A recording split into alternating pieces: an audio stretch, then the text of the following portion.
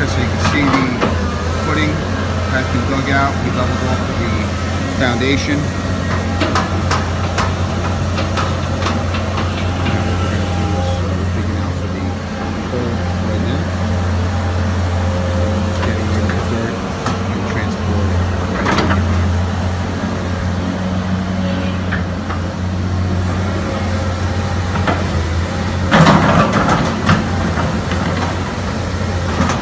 Okay, so here is the pit. We're about 7 feet deep, and this pit is going to go, it's going to be dropped right into the hole here, and then once that's inserted into the hole, the casing will backfill it. We'll put the stone, shoulder stone in it, which is a 3-4 inch stone that will get filled up inside of the pit itself, the 500-gallon pit. We'll put the dirt around the pit, and then what we're going to do is we'll dig a trench over to the addition, and we'll pick up the leader from the new leader will be routed from the new top floor.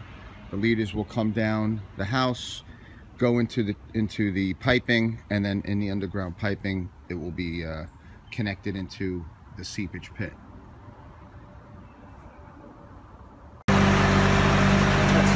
Tank here. Dropping the tank on the side.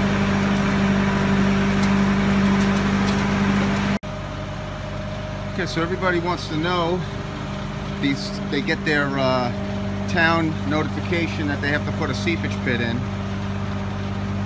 And this is what it is. This is a 500-gallon pit. It gets filled up with stone. It gets backfilled. It gets buried. You're never going to see it. Water is going to get collected inside of it, and you can see all the holes, and then it dissipates and then eventually releases the water back into the soil underground. These run, anywhere from $3,000 to $5,000, and all you're doing is paying to distribute the water in the ground. This is what your 500-gallon seepage pit looks like. Okay, right now we're going to drop off the stone that's going to go inside the seepage pit. We created a hole in the backyard, and we're going to drop that stone into the hole, and then with the backhoe we're going to scoop it out and easily insert that stone into the seepage pit. So let's take a look. All right, let's go catch the truck now. You can see we have everything in position. Footings are dug, everything's prepped. We have our stone for our slabs, and now what we're going to do is we're going to lift up the truck, fill up the hole that we dug. Let's go over there and take a look. The truck's going to start raising up now.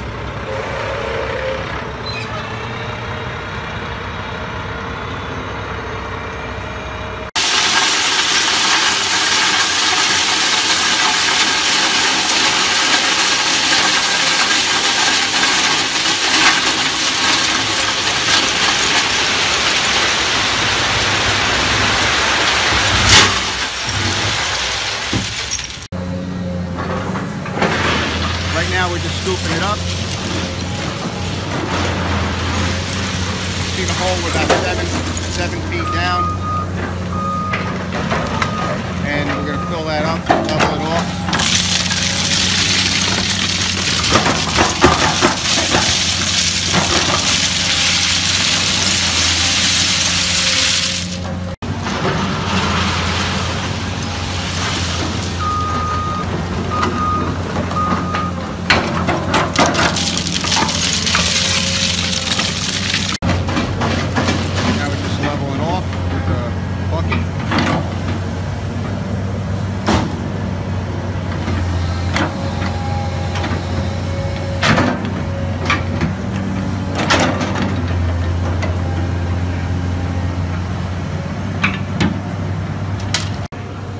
Okay, so we're dropping the seepage pit in. You see it's got a chain hoist attachment, and set that in there.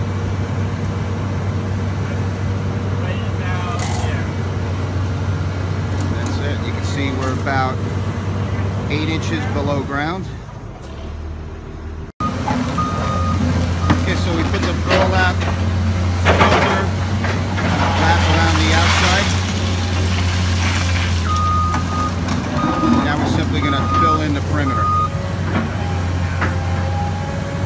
Level that off a little bit. We'll bang it down a little bit, and there it is.